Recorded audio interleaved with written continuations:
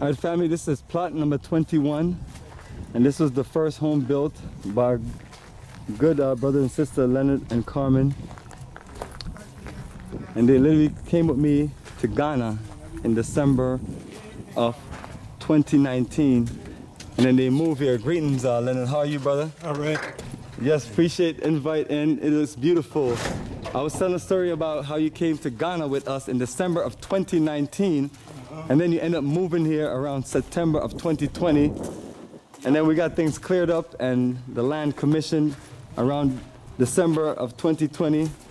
And from the beginning of the year 2021, you've been at work, my brother. You've been at work. You're a true warrior. I mean, look at all this thing, family. He's growing. He got the work boots on, so he's serious. He got the storage back here. But it's trying to show people some options and things that they can do. Because, Leonard, what everybody see, brother, and you was right there with me, they see the land. They see land and nothing on there, but you saw a vision, because this is, you built the vision. Yep, that's what we're trying to do, man. So, family, these are great examples, and we're all learning from everyone that's building here. And I like what you did right there. I like what you did right there with the lights, and that's what I'm going to recommend individuals do. Oh, you didn't know that either? Put the lights up. One love, Jamaica. So you got a nice little farming energy right here. What's happening, you know? Yeah. Nobody told me nothing, man. You been to Jamaica, Leonard? Yeah. Okay. You went there for holiday? Vacation years ago. Oh, okay. Yeah, we have on a schedule to pass. Oh, yeah, I keep my hat. Yeah, we have on a schedule to pass through. We usually pass through this time and say what's up. But from now on, what we do is we'll connect a Zebo to where he'll just let you know when we're coming through and everything. Right. Because the memo didn't get passed around. So do want to apologize. I'm creeping up on you, brother. Right. And just please forgive us on that one. And, you know, we're going to definitely, you know, work it out better with you. But we appreciate what you have done, you know, and the inspiration, because... Blueprint. Yeah, he's an inspiration. I mean, he's a pioneer. He's a pioneer. And things like that. And what I was talking about was the solar lights. One of the things I can see ideal for us to do is just put them on like 4 corners. Because I saw them in the States where you can get some of these for like $100. So even when we bring over the container. How much sells them even? They sell them here also. But the issue was always trying to figure out the poles. But when I saw that, and I saw on the other project where they put the solar lights on top of the wall itself, or on top of a pillar, that worked out good. And so this is a sustainable water system.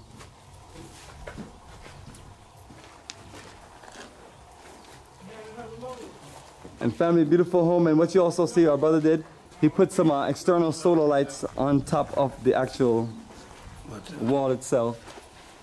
So these are motion detectors, solar lights. So that's a good way to work your property. And when you build your home, what you want to do is do like our brother did. All right. How many you have to put up? We only put up a few just to get started. I'm going to add more later. But we only got 3,000 watts. They're perfect. That's the bare minimum. Right? Okay.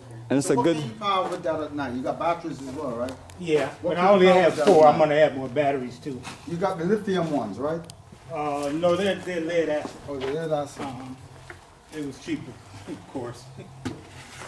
Yeah, it was cheaper, of course. But we're going to add more later. But for now, that works for just me and my wife. And this is perfect. What you did was you built the house in the middle of the property, so you have you have space all around the property. That's what I noticed. And that's why we have to make sure everybody understands that, because not everybody ever understands those things. Because I'm looking at everything around your entire property is fully even. I can just walk around the property, and you have space on all 4 corners. Plus, he's got the beam lines. So I see you doing some farming. What are you growing? Well, I got, so in here is going to be 2 kinds of eggplants and peppers, tomato, squash is over there. The lettuce will be in here, kale will be in here. Where'd you get the canopy over? Where'd you get the soil?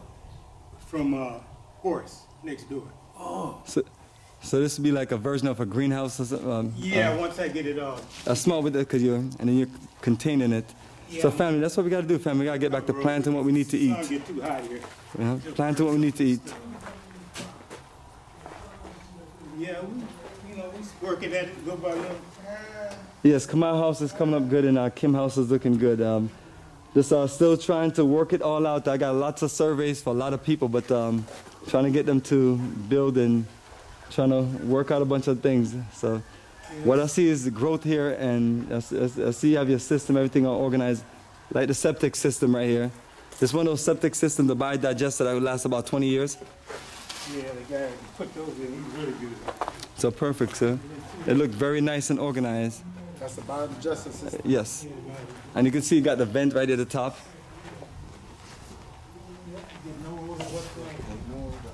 And it turns into fertilizer.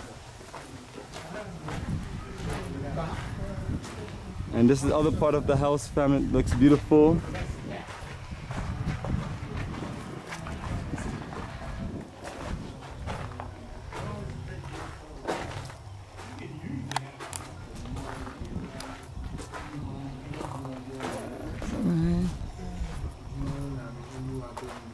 All right, so family, we have shown you all points, and then that's another solar light right there, just to give you a great idea when you live out in the elements. Everything can be sustainable, more motion detectors and lights. So this is the example.